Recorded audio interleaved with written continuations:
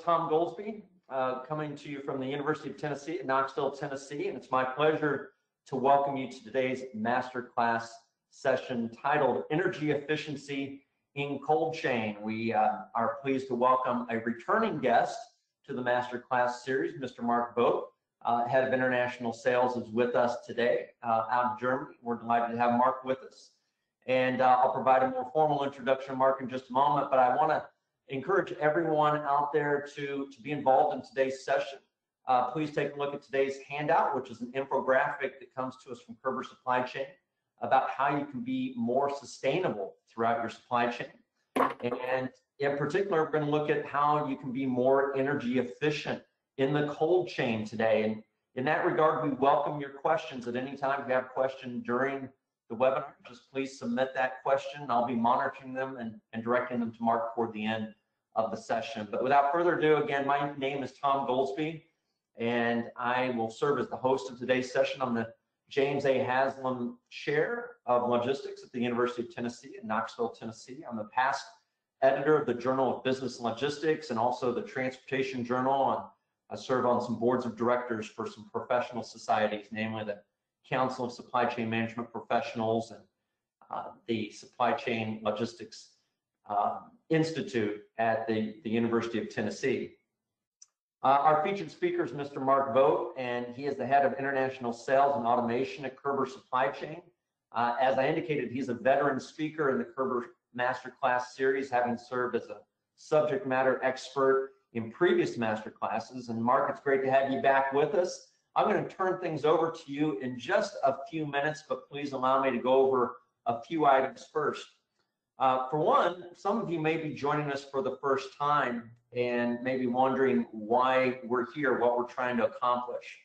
Well, the purpose of this masterclass series is to tackle the challenges of today's increasingly complex supply chain, bringing you best practices and innovative thinking from academics like myself, as well as industry insiders and senior leaders like Mark. Maybe no topic is as perplexing today as delivering on the multiple bottom lines that sustainability presents, delivering on business objectives, conserving on our physical environment, and also looking out for the well-being of our associates, supply chain partners, and larger society and communities in which we operate.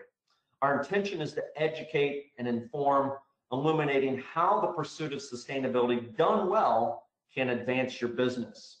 You see that today's session is one of several that we're offering, four to be precise, on this subject. Today is the second of the 4 sessions, and we're going to offer those successive sessions at the same time over the next 2 weeks. The session on dark warehouses next Tuesday and paper-free warehouses in a couple of weeks on Thursday, February 25. Note that we have a catalog of recently completed master classes that are also available to you on demand. You can review any of these 6 masterclass series consisting of 4 or 5 30-minute action-packed sessions dedicated to contemporary topics in supply chain management and advanced technologies. So with that understanding, let's quickly go over some housekeeping items. Your phone lines are muted out there, but we do want to hear from you in the form of your questions, and you can submit your questions at any point during our broadcast today. Note that a recording of today's class will be available within 48 hours of its conclusion, as well as the slides that Mark and I will be going over here in just a moment. And again, don't forget to go to that GoToWebinar menu to check out the handout that's available. Today's infographic is focused on how you can achieve better sustainability throughout your supply chain. A lot of really great items of information found in that infographic.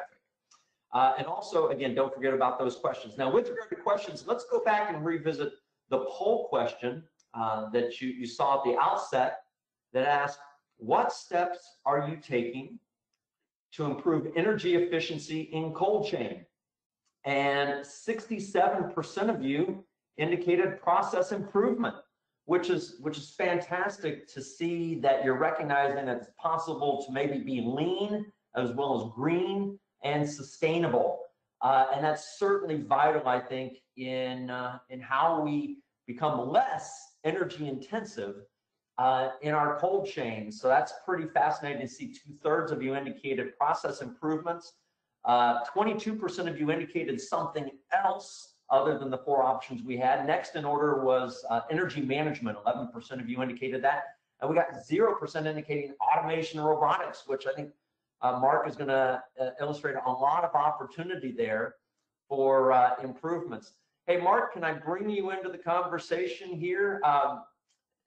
Any reactions to what you see in our poll question today, with 2/3 of the people indicating that process improvement is the way that they're achieving energy efficiency in their cold chains? Was it a question to me, Tom? Yes, Mark, I was just curious if you had a reaction to the poll results.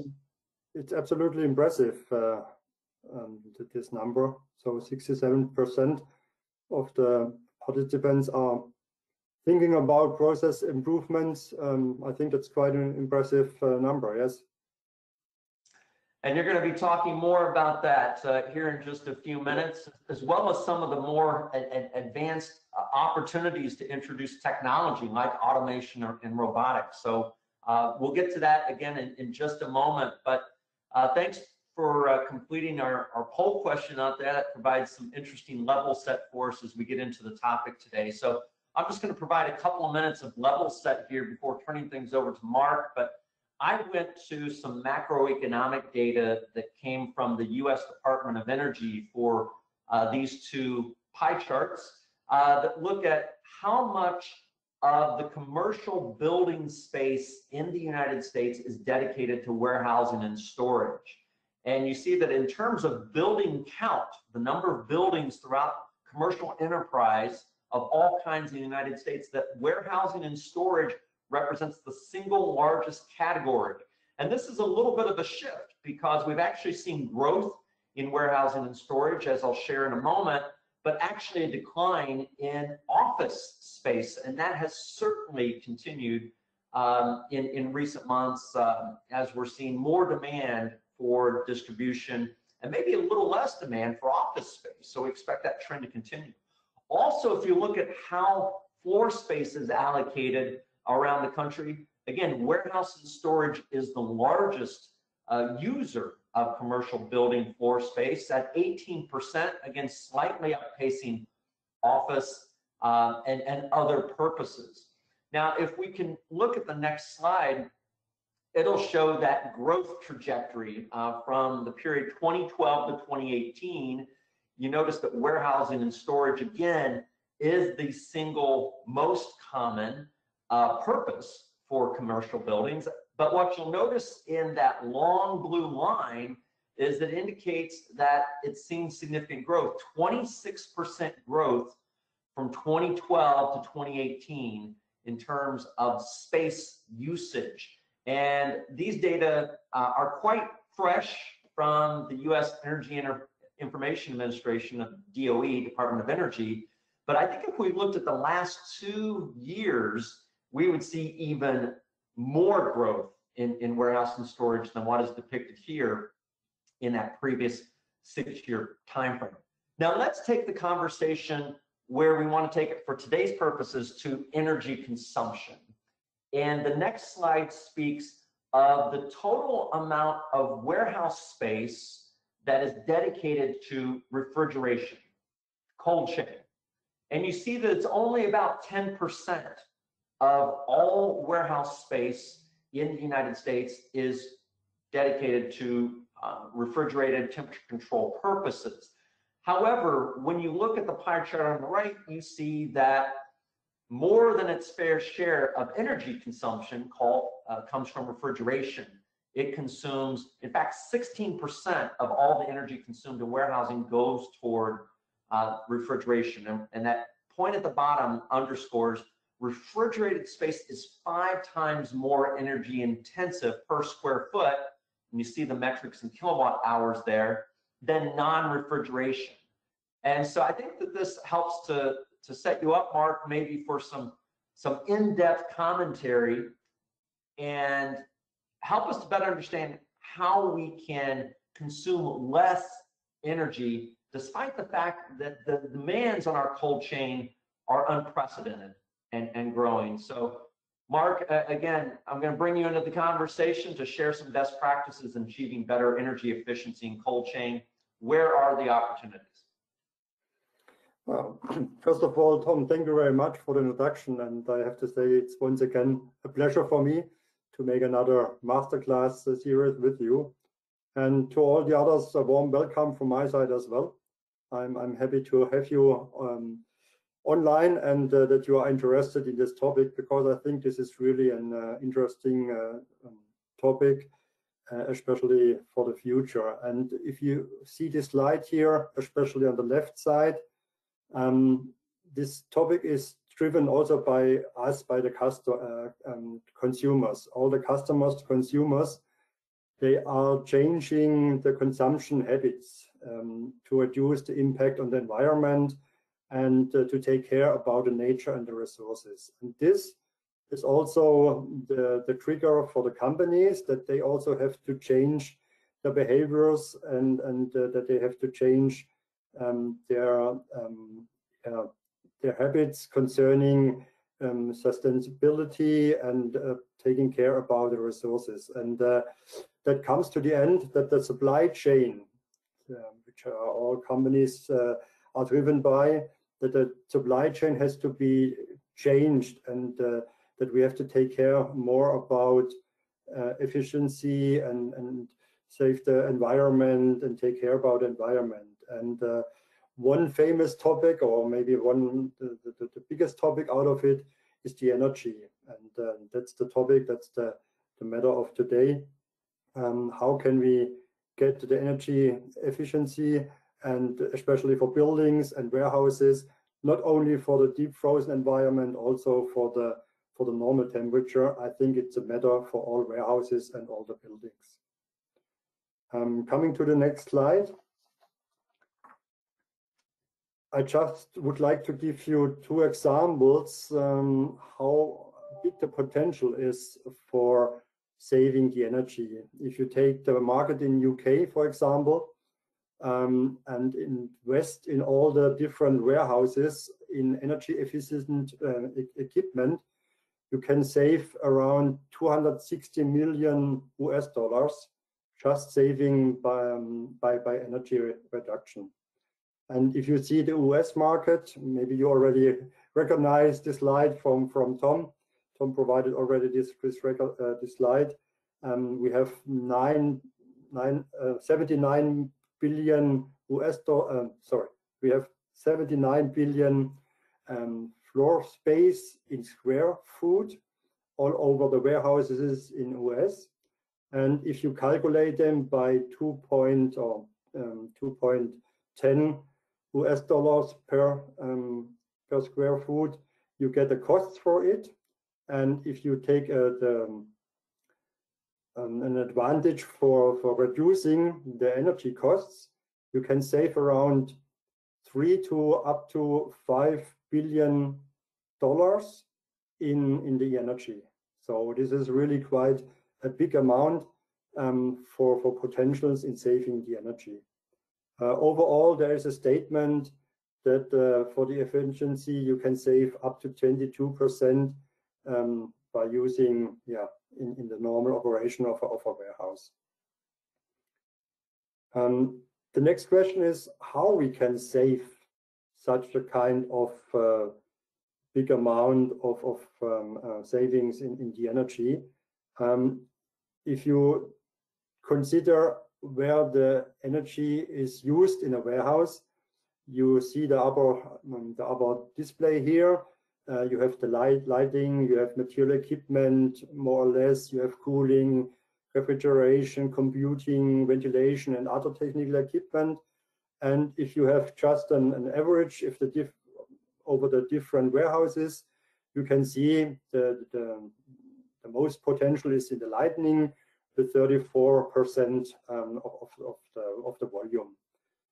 We as Körber, we did our own case study. We, together with a customer in the south of Germany, in Stuttgart, a customer who is delivering books to shops and also doing e-commerce business.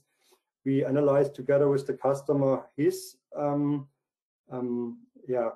energy consumption, and of course they are the same factors, but this warehouse was already organized by software, and we find out that is around 65% of the volume is spent or wasted by the lightning.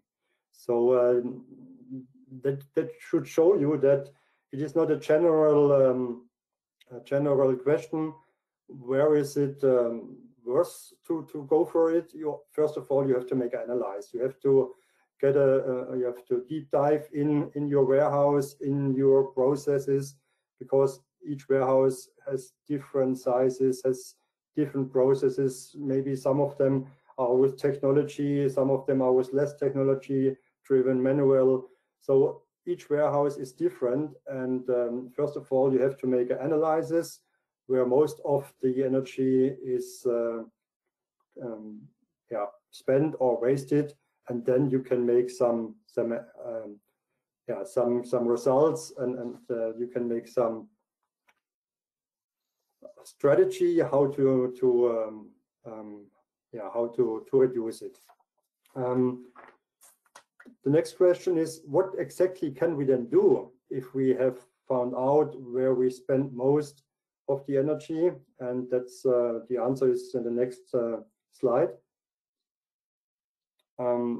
We see there are more or less three main areas, three main topics where you have to take care about it, and where we can search for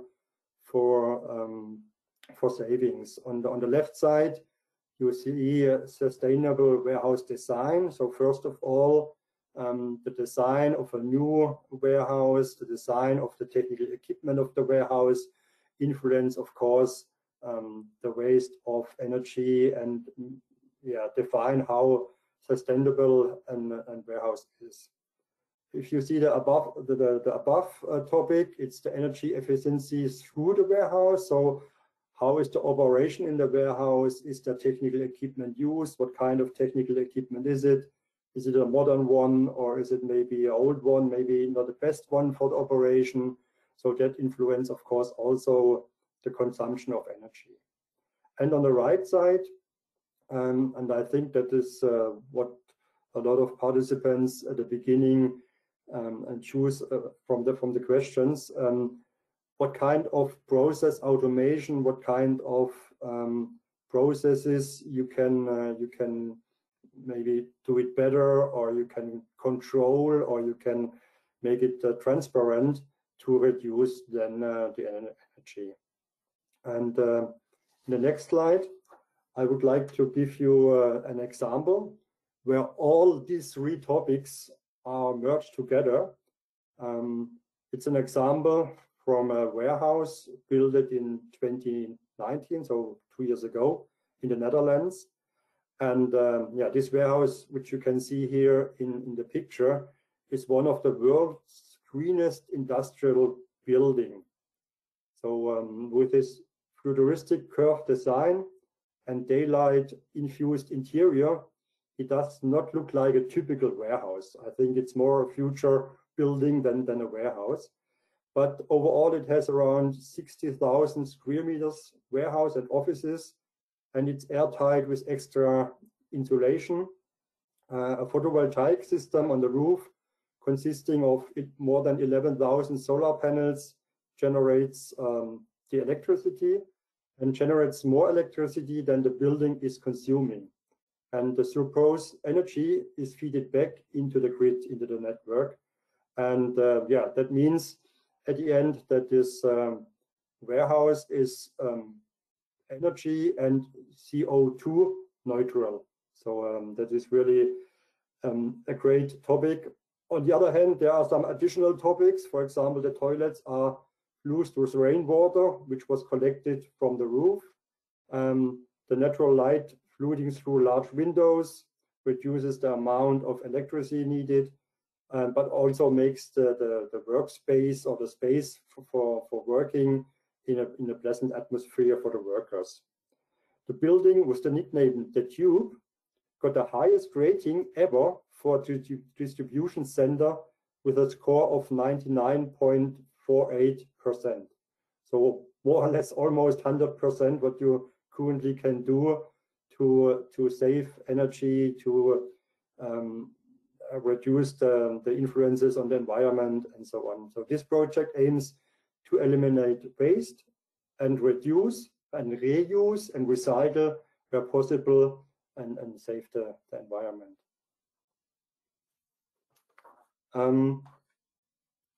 Next slide, please. Can we go to the next slide, please? What does it mean for a warehouse inside? So what we just have seen was an example for the building, for the design of the building, and for the technical equipment to run the warehouse. But of course, there is also some technical equipment inside of a warehouse to run the operations.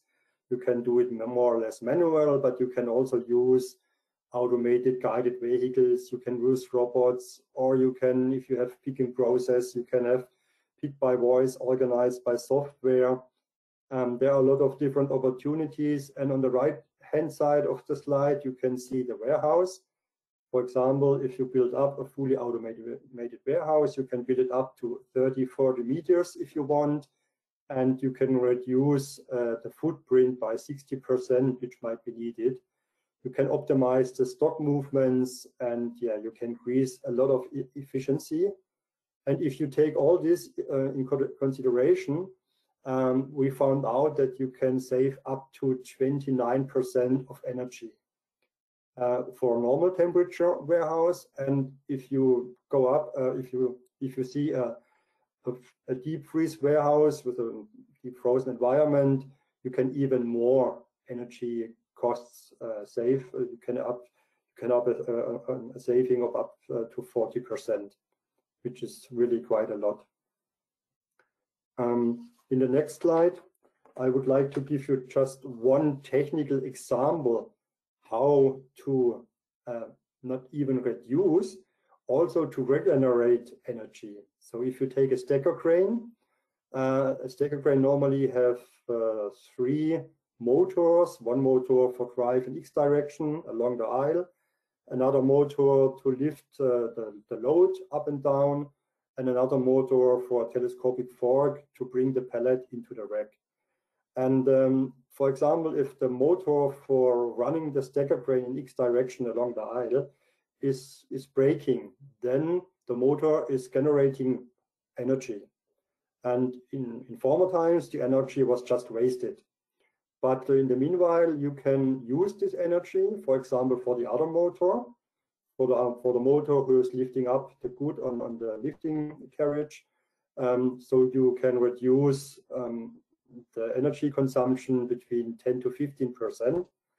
And even you could do another step. You could, the produced energy, you could bring it back to the grid, to the network. For example, for the other stacker cranes, for the conveyor system, or even for the lightning. And if you use this opportunity, you can save up to 25% of consumption of the energy. So this is just one example to have such a modern technology, not even to reduce, also to generate energy and to bring it back to other components in the system.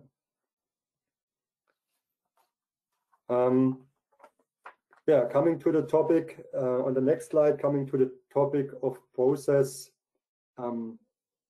improvements. Here we see 2 main factors or 2 main tools.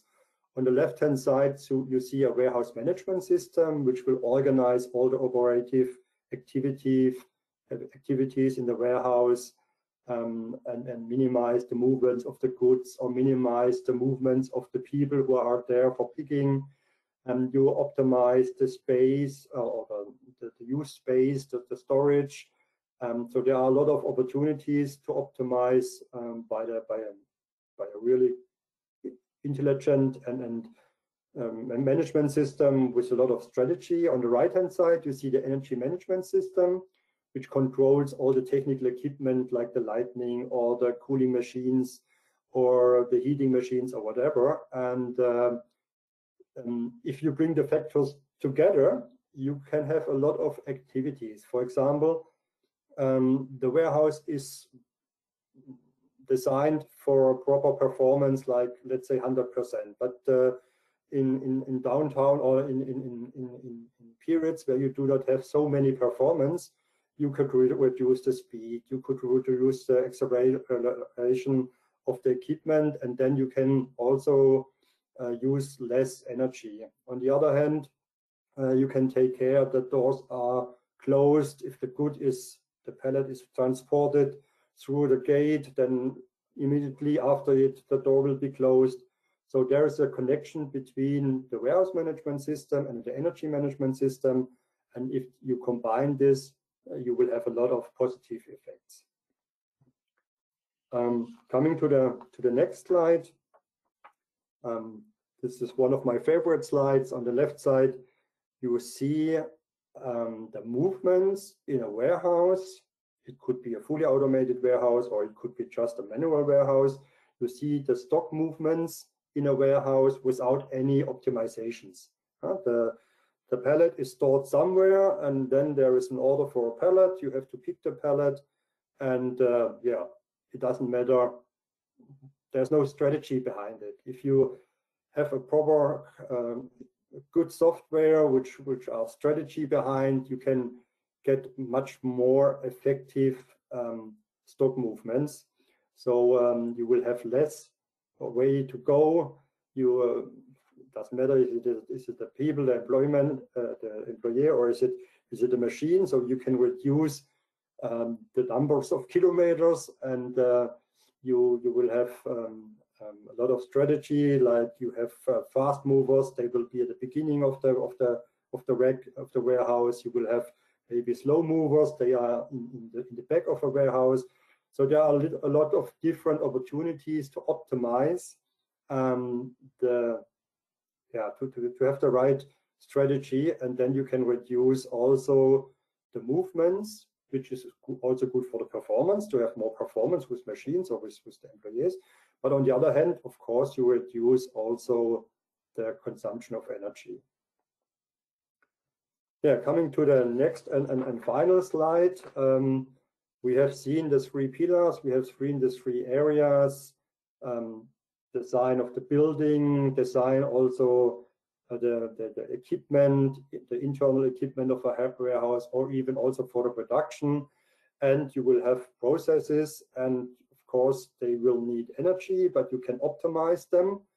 And yeah, I like the sentence: to cut energy where it is not longer needed and direct it to where it is necessary. So really to be efficient with the energy consumption.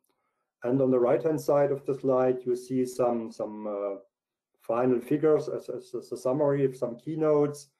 We learned that a stacker crane can generate energy, for example, and with that activity, you can reduce up to 20–25% of the energy consumption. With the optimization by the software, you can have another 20% of optimization and savings in the energy. To bring it together with the energy management system, then you can have additional savings. So overall, I would say in a deep frozen warehouse, you can save up to 40 or maybe even more than 40% of the energy consumptions. And there might be maybe in future another aspect. So if there will be a link between the energy consumption and maybe some taxes, you could reduce also some taxes if you are using less energy, or even give energy back by a photovoltaic system, as we have seen in this one example. Then you will pay less tax, or maybe even get some money. Yeah, that was a short introduction to this topic. I think it's quite. There might be a lot of things to discuss, and might be some questions. So yeah, are there any questions, Tom? Thank you, Mark. That was fantastic, and like you say, that was.